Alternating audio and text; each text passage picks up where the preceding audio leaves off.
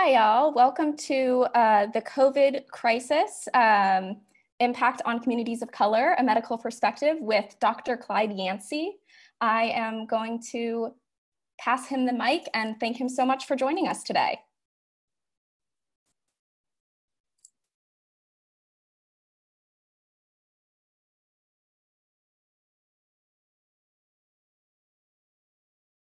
COVID-19, or more recently, speaking about the very important issues of racism in our society to a number of different kinds of audiences, predominantly healthcare world audiences, physicians, cardiologists like myself. I've also spoken to other enterprises, churches, businesses, jazz clubs. Any number of groups of people want to know. Tell us about COVID-19. What does it mean? What happens next? And now so many people need to have an opportunity to ventilate, to understand, to feel, to react to these stark issues that have been exposed so painfully to all of us about racism. Let me start by thanking you as a community. It strikes me that over your history, for decades, theater has been where we go to find the truth. You have used your stories to entertain, to engage, but you've also used your stories, your persona, your skills to communicate, to impact, to influence, to insert emotion. Part of the reason why I'm a patron of the arts is that I never leave a good performance without feeling something. And it's you in the arts community that really help incite those feelings. I was really emboldened to look at the number of entities that support your theater group and to realize that at their core, what brings them all together is telling stories. And I think it will be the way in which we craft, tell, and then promulgate those stories that will be part of our healing, part of our way to come back. I'm supposed to say good morning to those that are on the West Coast or here in the Midwest, or good afternoon to those that are on the East Coast. But I'd rather say, let's spend the next 30 to 40 minutes having not necessarily a good morning or a good afternoon, but an important morning or an important afternoon. The things that we need to consider are likely going to be very different than any other session that you've experienced in TCG.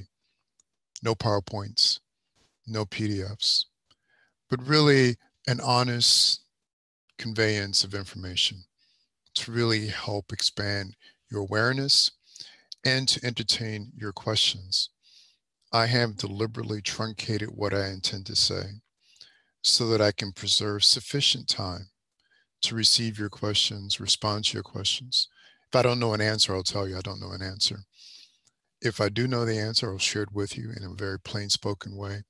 And if necessary, retrieve an answer and communicate via the liaisons that I've been working with over the last 24 to 36 hours to stand up this program. So again, thank you for the invitation. As a physician, as a communicator, as an educator, I like to think in threes. And so the three big themes I want to convey. First, I think we all would love to know, okay, can you just give me the summary? Tell us about COVID-19. What is that all about? Happy to do that, and happy to expand that and share with you how it has impacted very important populations. I've heard people talk about special populations. I'd rather emphasize important populations because they are your patrons, they are your actors, they are the essential workers that keep your theaters moving. So let's call them important populations. Next, I really would like to help you from a medical perspective understand some highlights, some points that I've shared with your organizers already that I think are seminal, critical in the successful re-engagement of your patient community, but also in the successful engagement of your actors, your performers, the persons who make your industry thrive. And then as a third piece, I will share with you what I think are some important themes about social justice and how all of this intersects. Let's begin. Beginning sometime in the fall of 2019, we began to understand reports of a very peculiar viral illness, a viral illness that was similar to SARS, the severe acute respiratory distress syndrome virus that generated so much havoc 17 or 18 years ago and then struck Toronto just about a decade ago. That alerted us to the fact that there are these mutated viruses that may appear in our milieu, for lack of a better word, that may have great consequence. What was so peculiar about this virus is that it started off with something that I suspect every one of us has seen before. If you've had the common cold, it's a good chance you've had coronavirus. But this was a novel, N-O-V-E-L, novel coronavirus, because it developed a peculiar mutation, a mutation which gave it a unique proclivity, that means a unique point of entry into lung tissue. And the consequence was devastating. Lung failure, respiratory difficulties, and ultimately, it really has led to an unwarranted and unimaginable toll on life and health. What we know about it is this. It is a respiratory illness at the outset. It propagates by human to human transmission. It is particularly onerous in people that are older, over the age of 60. I'm 62, so I've been decidedly careful over the last 3 months. Those with underlying hypertension, those with underlying heart disease, obesity, diabetes, maybe a slight predilection for men. These are the risk factors that we've seen. We know that this virus is ubiquitous now. About 1.5 million infections in the country, and we're still testing. We unfortunately eclipsed 100,000 deaths. This is with us, and it will likely remain with us. I won't say there's good news, but there is a lesser iteration, a lesser version of this, and that's the version that younger persons experience. It is tantamount to a flu-like illness, and after some number of days or weeks, the symptoms pass. But for the older patient, the older person, the consequences can be dire. Let me continue to populate this primer on what we're dealing with. Because if you're like me, as a citizen, I would have these questions, and I suspect you have these questions. So what do we do about this? Several points, and I'll be very, very specific here. Point one, it's not over yet. That means that we have to continue to practice the right preventive measures. Social distancing without social isolation. Strict hand hygiene.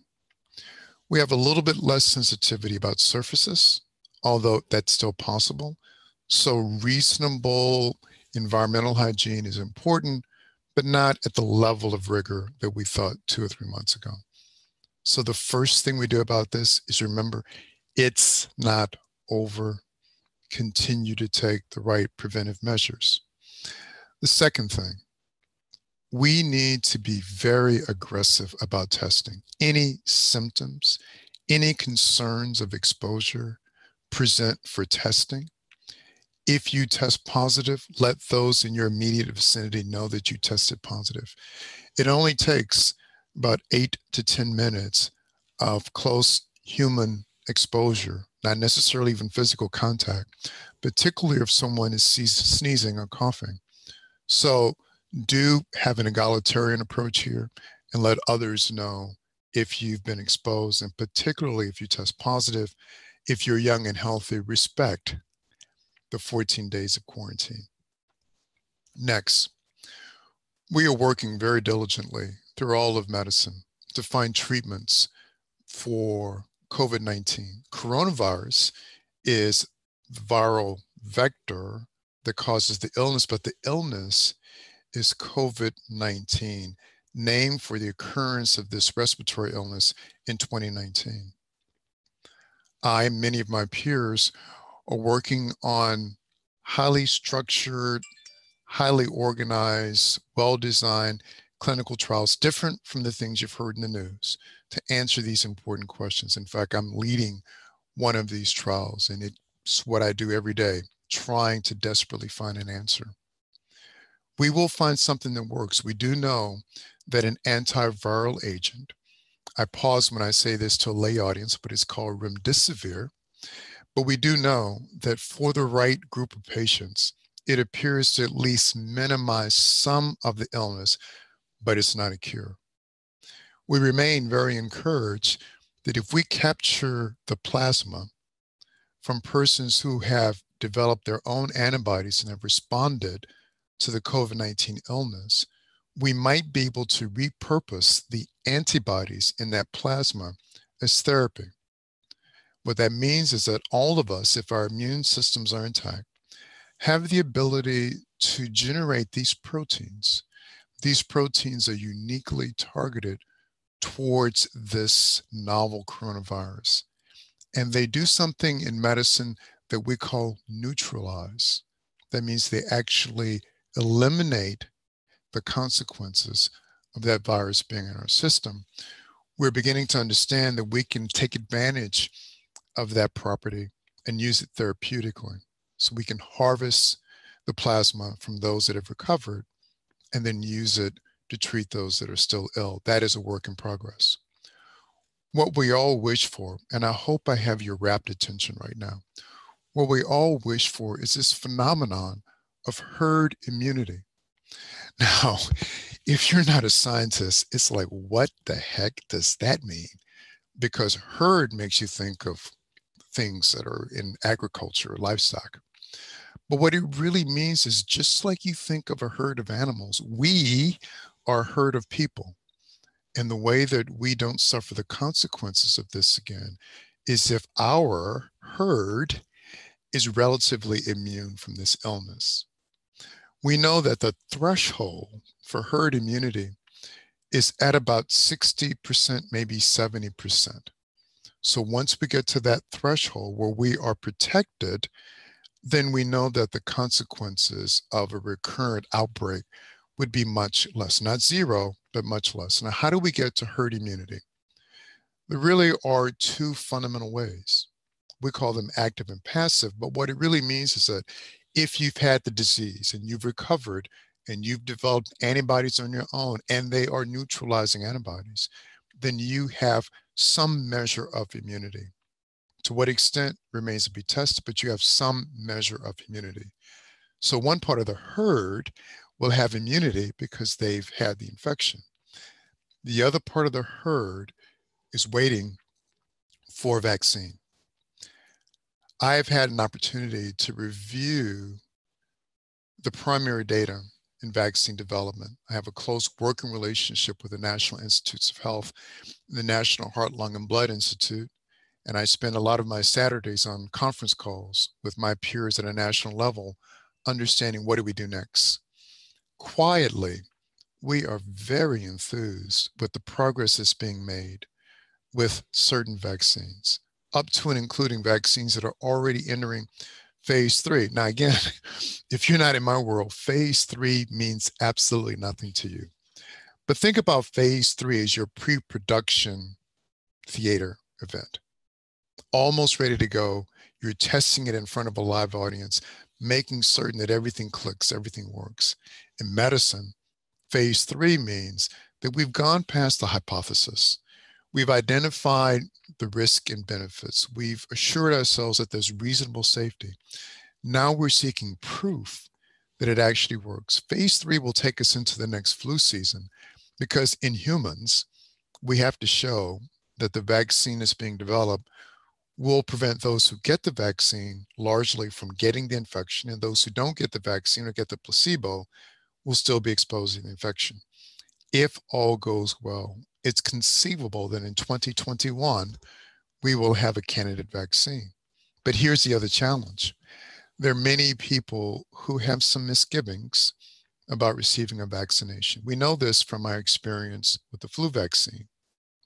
If we don't reach that threshold of 60%, then we're still at risk for having a calamitous collapse of our economy, our society, once again, if this infection recurs. Now, let me do a pivot, and I hope that you're still following along with me, because what I'm going to share with you now is about those important populations I told you about before. We have learned, and I've helped to bring this information to the attention of the medical community and now the lay community, that certain groups of people are uniquely affected. And it's those people whereby their life and living circumstances prevent them from being able to practice social distancing, working from home, even good hygiene, not having access to sanitizers, not being able to get testing on demand. Those communities are our poor communities, our minority communities, the communities on the south side of Chicago, just 10 miles from me, the communities in New Orleans, Louisiana, where I lived for 5 years, the communities in Detroit, Michigan, where I frequently go to serve as a consultant for institutions in Detroit. These are unacceptable observations. In Blacks, the infection rate here in Chicago is 2 to 3 times higher. 60% of all the deaths due to COVID-19 in Chicago, my home city, are in Blacks, but we only make up 33% of the population. I follow a very important data set, the American Public Media Research Labs. I said that so deliberately because I would love for you to go to the American Public Media Research Labs website, type in COVID-19. What you see will be astonishing. As we speak, the likelihood of death for a Black compared to a white with COVID-19 is 2.4 times higher. Here is the most startling statistic. If every group actually experienced the same degree of risk due to COVID-19, 14,000 more Blacks would be alive right now. That's worth a pause moment. 14,000 more Blacks would be alive right now. That is an unacceptable loss. It's a loss that wasn't controllable, and this loss has happened for several reasons. First, many individuals that are Black or Latino, some Asian, or essential workers, they keep the food lines going. They staff the hospital environmental resources. They are the mass transit workers. I worked with public transit organizations in New York City. They reached out to me. 96 transit workers have died. 96. These are the people that work the subways, the buses. 96 have died, and I know the number is higher now. These are essential workers. The other reason why this group of people is at such greater risk, think about the density of their housing circumstances. These are not homes that were designed to accommodate 8, 10, and 12 people of multi-generational families. So one gets it, everybody has it. So we start with a set of life and living circumstances that generates increased exposure, and then the sinister part happens. I told you in the beginning, the people that suffer the greatest consequence are the ones that have high blood pressure, diabetes, obesity, known cardiovascular disease. Guess which groups carry that burden the most? That's right, Blacks, and to a lesser extent, but still in a very real way, Hispanics, Latinx. There's an even worse tragedy here, and it's in our Native American population, particularly our Pueblo Indians. I know one of the sponsoring organizations here is in Arizona. my heart goes out to you. Those tribes still in Arizona have a shockingly high burden of COVID-19 that far eclipses what we see in New York City, the designated epicenter. That's what's happening in your Pueblo nations. So when you bring all this together, you begin to appreciate that not only has COVID-19 disrupted our economy, damaged our social network, caused incredible harm in our communities, illness, and unfortunately death, it has exposed the deep chasm in health quality in our country. It has illuminated with a spotlight the underbelly of our healthcare system. There are evident racial disparities that can no longer be argued. And this burden is disproportionate. And in a civil society, as I've written many times in the medical and lay literature, we should not allow this magnitude of disproportionate pain and suffering. I told you there would be 3 themes that I would talk about. This first theme I've completed, giving you the history of coronavirus, the history of COVID-19 infection in our country, where we're going with treatment, what happens next. Please, please, please don't forget this crisis isn't over and prevention is still our best treatment. And I've shared with you in a very sobering way what's happening to these important populations. Let's pivot. Like you, I really look forward to being able to re-engage in our society. I do not want to go back to normal. I want to seek a better normal. But to get there, there's going to be some awkwardness. There will be some steps we all have to tolerate so that we don't lose ground. Let me be very explicit again, as I was once before, and talk about those steps. And it'll be 5 steps that I will share with you. First, as you think about re-establishing your enterprise, theater performances, it's fortuitous that we're coming up on the early summer.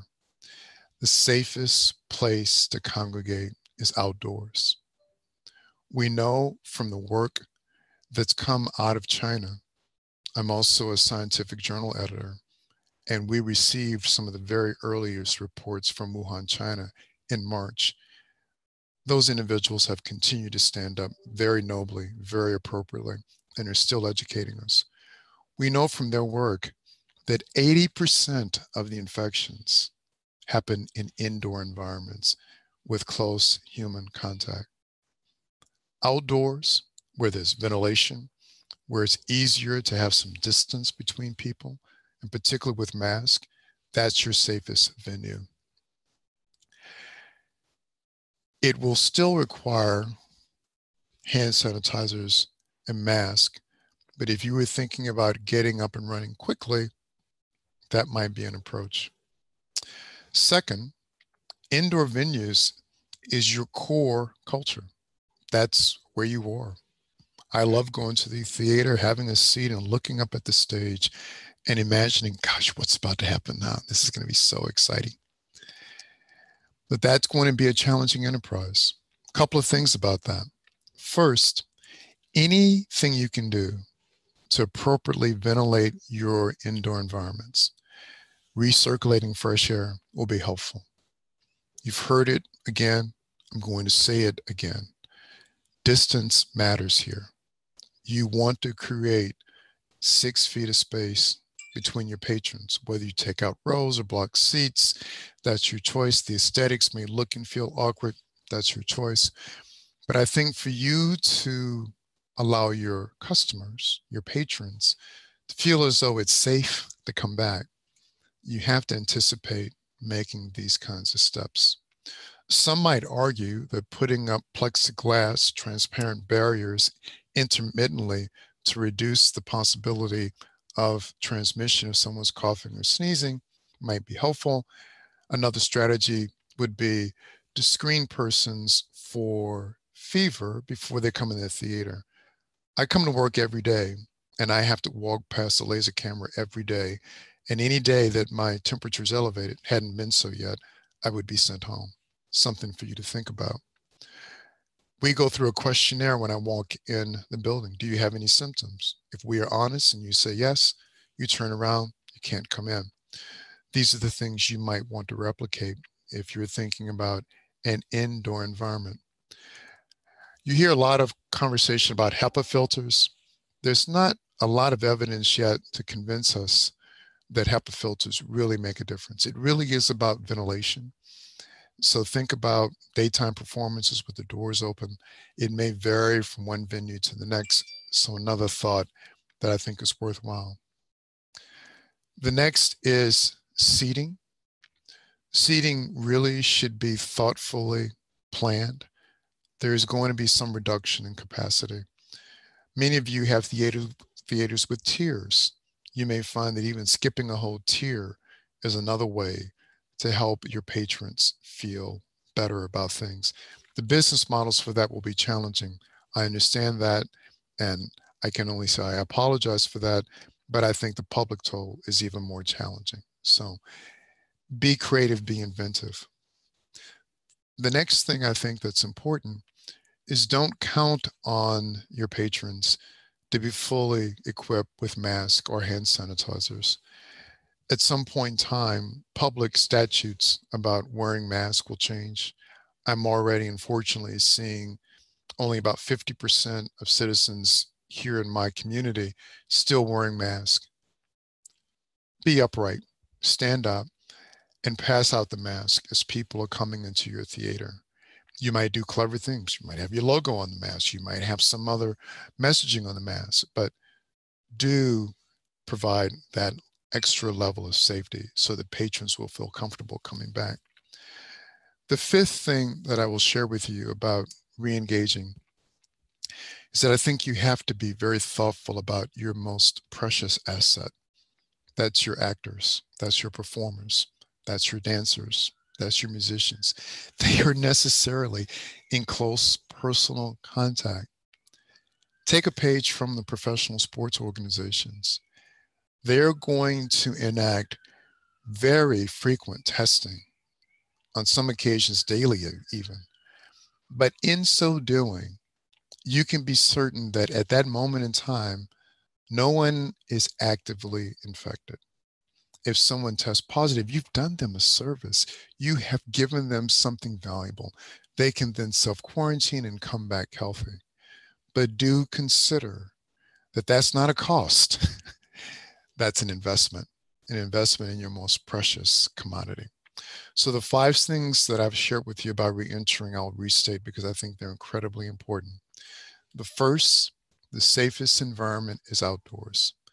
The second, as you re-emerge in an indoor environment, ventilation, fresh air is really, really important. Maybe intermittent plexiglass shields will be important. The third thing, seating will be important. Space, yes. Skip rows, yes. Maybe keep certain tiers unoccupied. That seems to make a lot of sense to me. And I would have no seating proximate to the musicians or proximate to the performers. Give them that extra bit of safety as well. My fourth statement to you is be upright and say, we will provide masks and hand sanitizers for our patrons. This is not forever, because remember, once we get to herd immunity, we don't have to worry nearly as much. But if we're trying to stand up your enterprise over the next weeks to months, this is the advice I'm sharing with you. And the fifth piece is think about what I believe to be your most precious commodity, those that make us come to our feet and give a standing ovation. And it's your performers, your actors, your musicians, your dancers, your production crew. Give them that benefit of saying, we want to help preserve your health. That's the second big piece. I told you the first big piece is, what is coronavirus? What's been our experience with COVID-19? What about the important populations? The second big piece was, as you re-engage your enterprise, what are the things you need to know? What are the things you need to do differently? How can you do this safely? I've given you 5 steps, and I'm happy to revisit those in the Q&A if you wish.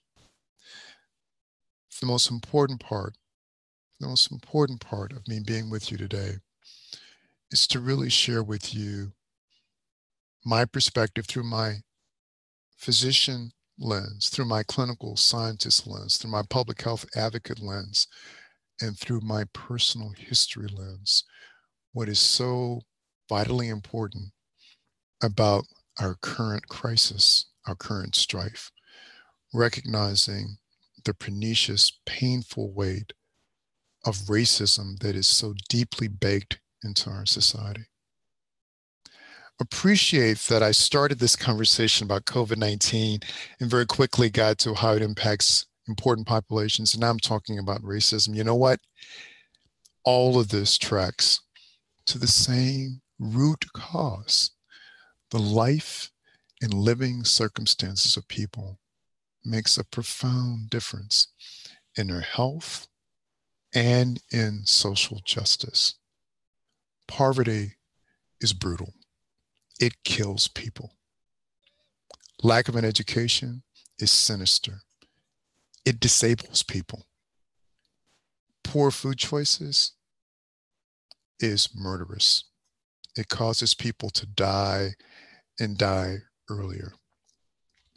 Living in crime-filled communities, living in housing situations that are not safe or overly dense, generates biological manifestations of stress that then becomes evident in the burden of hypertension, the burden of heart disease. It may seem odd, but COVID-19 here and racism here, they intersect on this phenomenon that my world describes as the social determinants of health. This is quantifiable. Whenever the census is taken, and please do fill out your census forms, but whenever the census is taken, the Centers for Disease Control aggregates 15 variables in the census and uses that to quantify census tracts according to the SV, as in victory, I. I come from Louisiana, so letters like V are really hard for me to enunciate. But the SVI is the Social Vulnerability Index. The closer it is to 0, the more resilient your community is for stress, for pandemics, for disruptive events. The closer it is to 1, the more vulnerable your community is. Let me be very, very direct now. In downtown Chicago, Streeterville, where my office is, in fact, where my home is, the social vulnerability index is 0.09.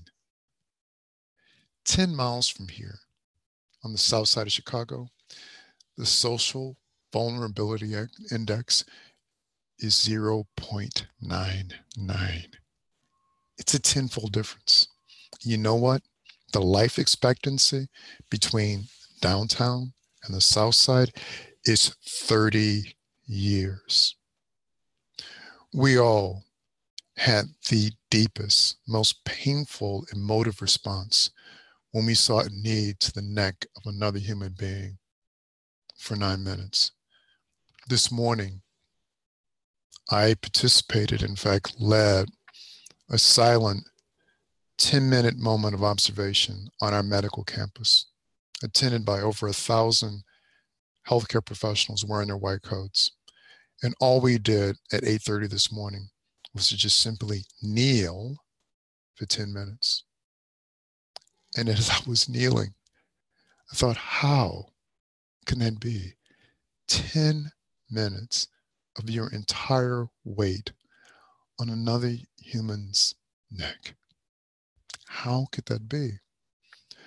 But then understand the metaphor. For many persons who look like me, to be very candid now, there's been a knee on our neck for decades. I was born in 1958 in the Deep South. You can only imagine what my acculturation was like. There's been a knee on our neck for decades. And that's what needs to change.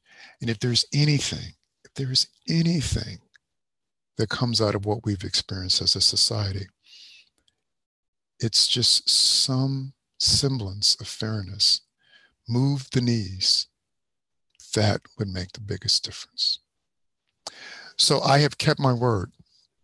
I told you that I would speak with you.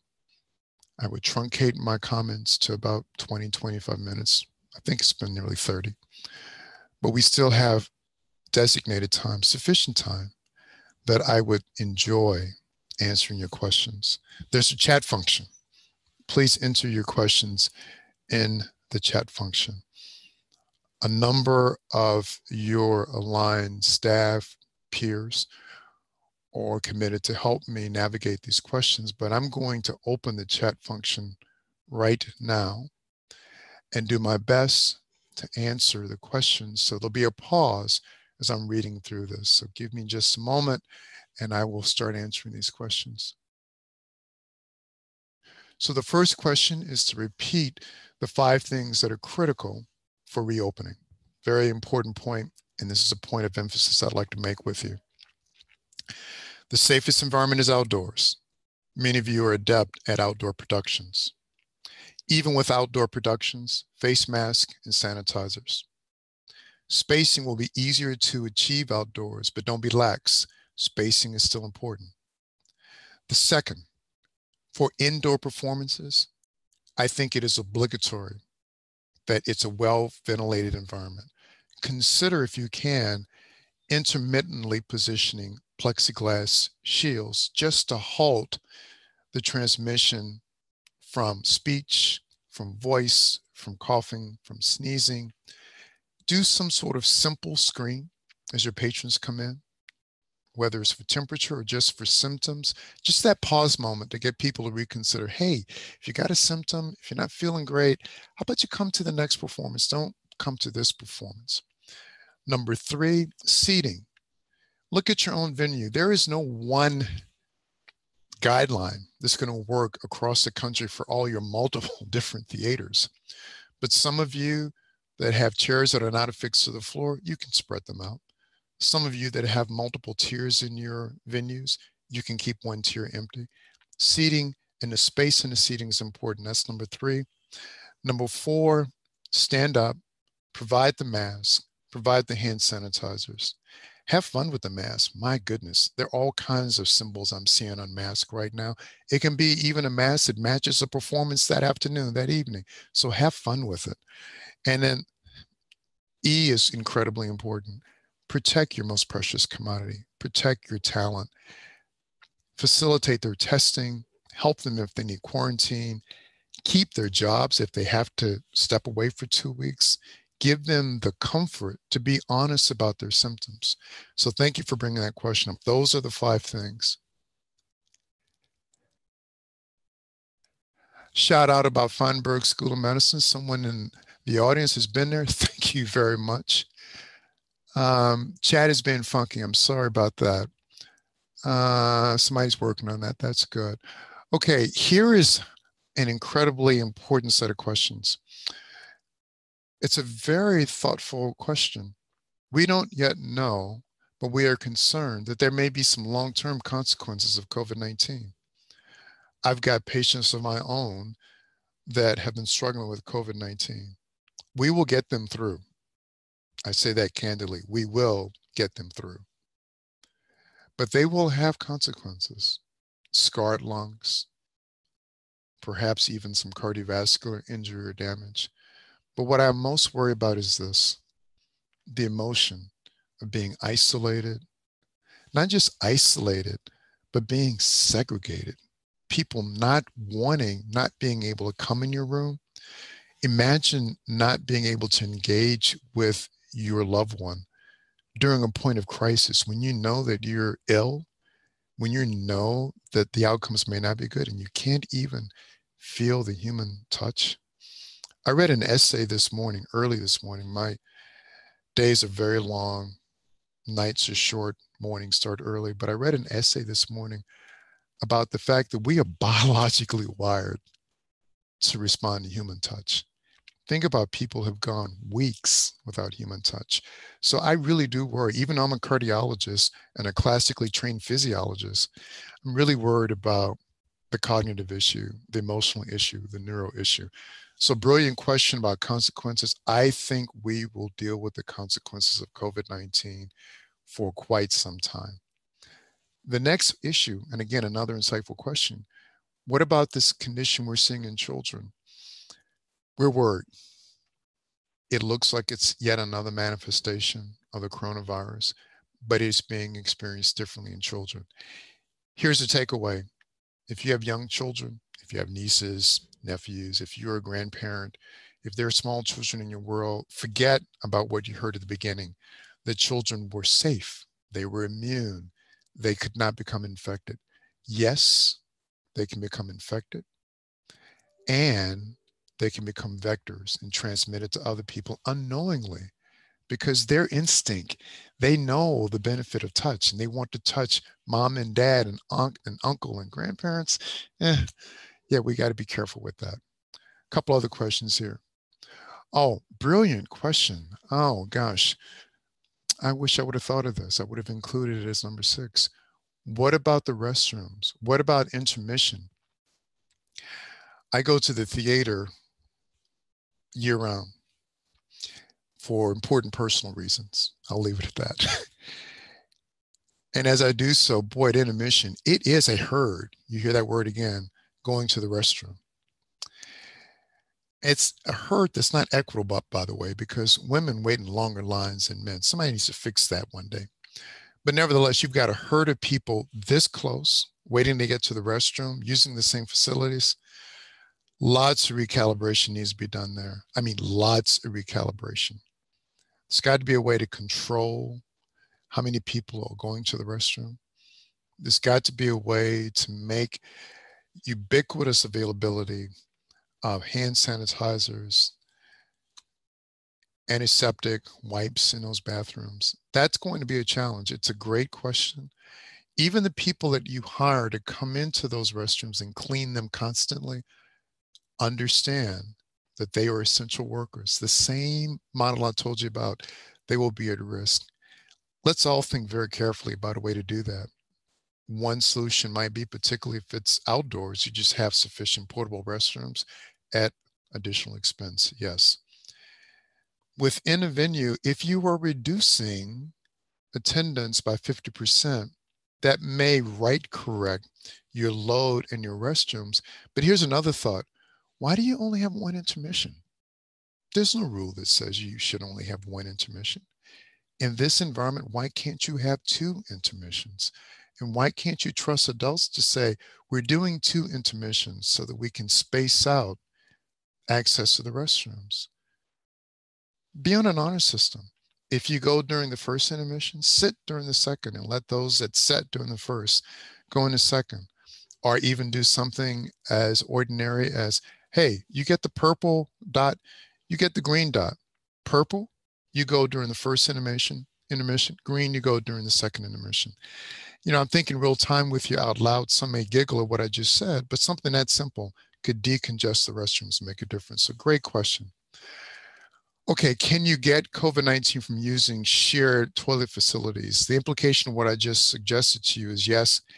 In theory, it is possible. If you are touching a surface shortly after someone who has COVID-19 has sneezed or coughed, and particularly after you touch that surface, you touch your face, you scratch your eyelid, that could do it. So all of us have to practice a totally different level of personal hygiene. And I don't mean to say that in a fearful way. I mean to say that in a constructive way. Get accustomed to thinking about the surfaces when you're in an unfamiliar place. Do what I do now. Carry this with you. I have sanitizer with me all the time, and I'm constantly wiping my hands down. I touch an elevator button, I'm wiping my hands. I exit my hospital building, I'm wiping my hands. That kind of behavior is something that we need to think about. Elevators. What's most unsafe about elevators, it's not the buttons actually. What's most unsafe about elevators is the people.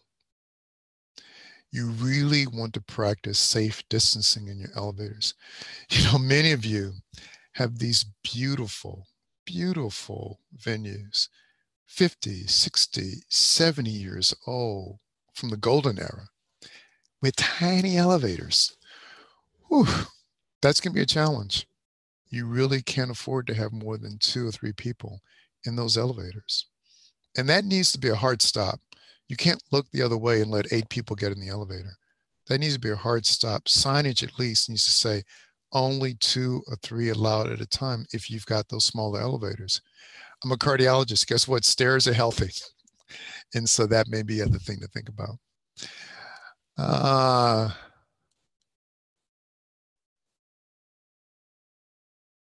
Oh, this is a great question. For those who are teaching and you're dealing with small groups of people and you're necessarily interfacing, engaging, getting close, how can you be protected?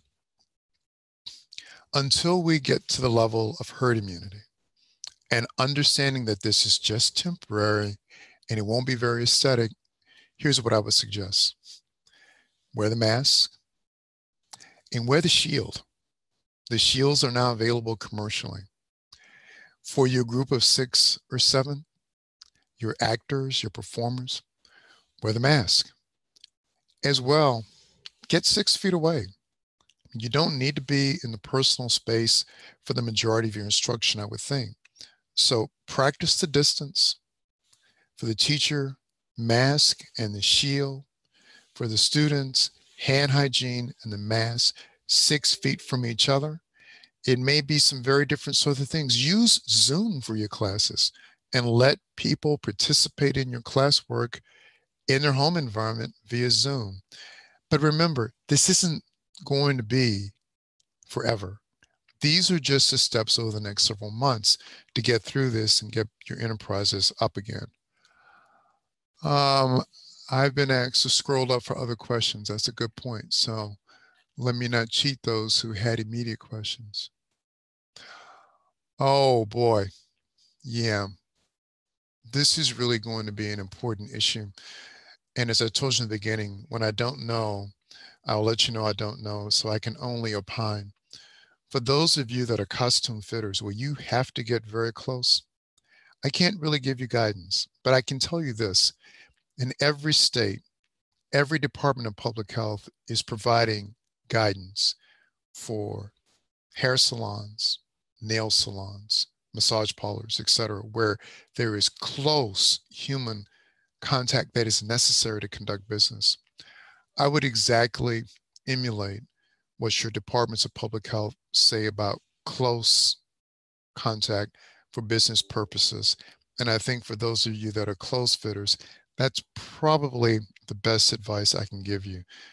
Likely it's going to mean 1 customer or 1 actor at a time, as short a period of time in that encounter as possible. So I would have the usual perfunctory chat virtually. It would be business in the fitting room. I'd get to it, get it done quickly. The actor, fitter, personal protection, but pay attention to the Department of Public Health websites and look uniquely at what's being said about those persons whose work involves close contact.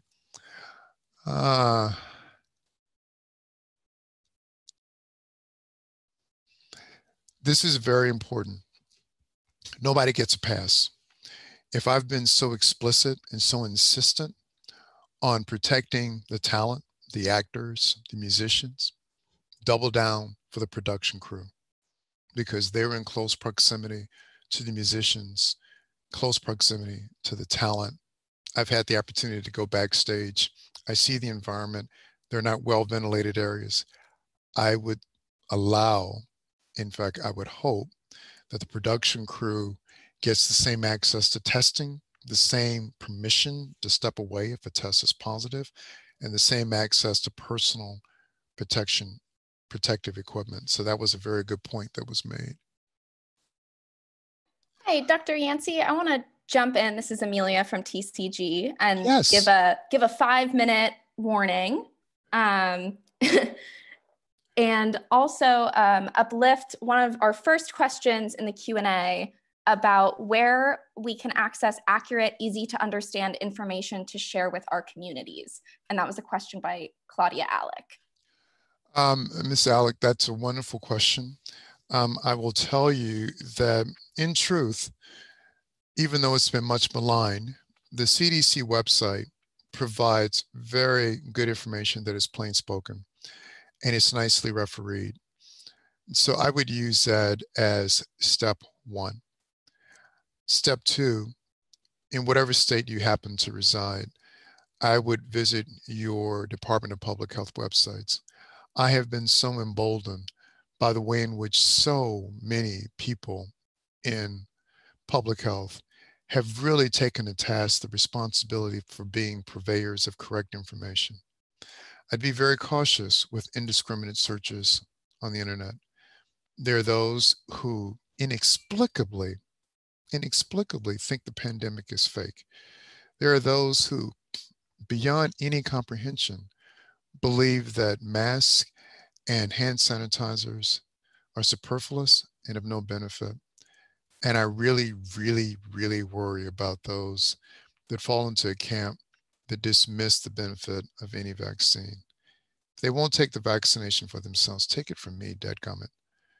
Until we get to 60% immunity, we will not be protected.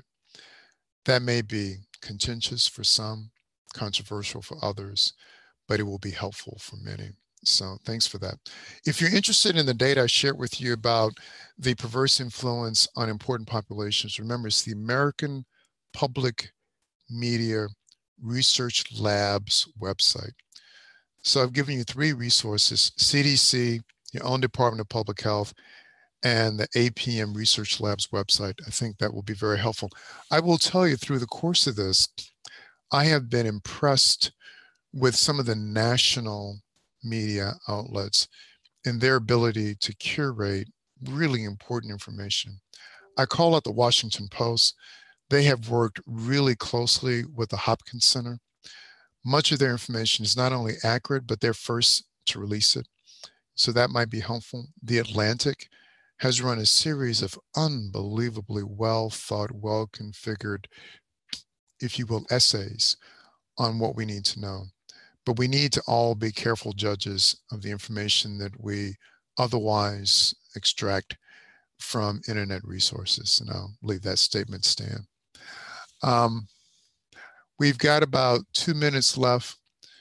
Boy, there's a lot of other stuff going on.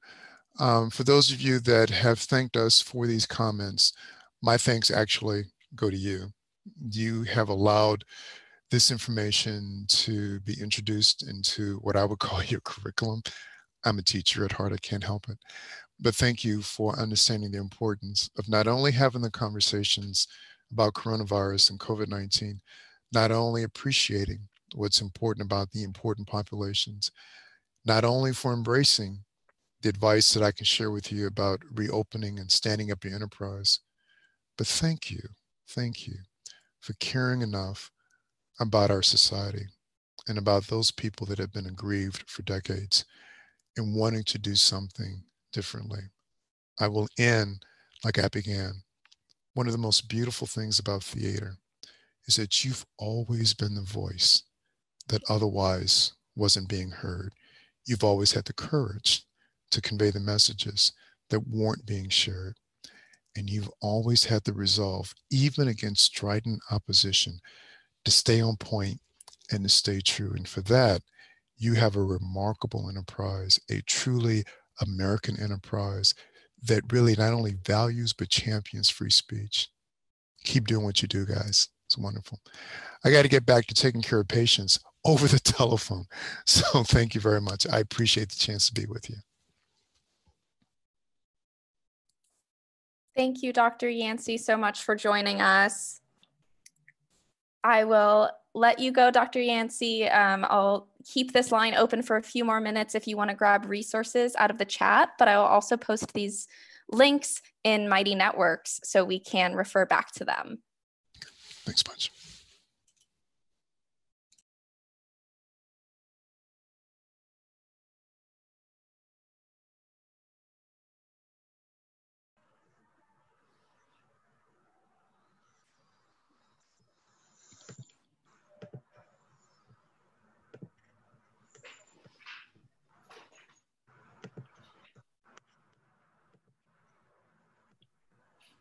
everybody.